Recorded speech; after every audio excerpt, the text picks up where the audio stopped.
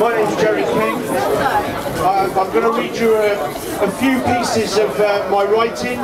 Now, I know you've all got things to do, I've got things to do. Let's make this painless, just fucking listen, because I'll just keep doing it till I finish. I'll go my way, you can carry on with the evening, and lovely. This is called Without War. No, it's not. It's called Without Love. I embrace a girl outside a Walthamstow dog track. I've got that contentment that comes with a rap. She wants a baby. She always sterilises her vibrator in Milton. It's a consumer's affair. The batteries come from the radio. My stars are encouraging. The fist of revolution is daubed on a wall. The car I drive is a left hooker. Will I feel different tomorrow? Thoughts come quicker than a sympathy fuck after a 4-year stretch. Where would you be without love?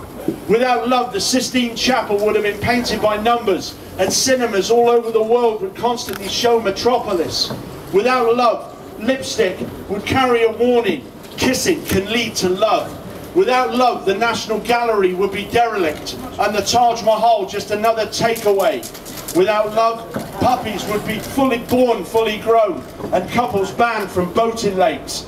Without love, erogenous zones would be junctions off the M25, and honeymoon suites, foreign language laboratories. Without love, every tourniquet would have studs, and rushes would be controlled by British Rail and constantly delayed. Without love, I'd be back with you. Thank you.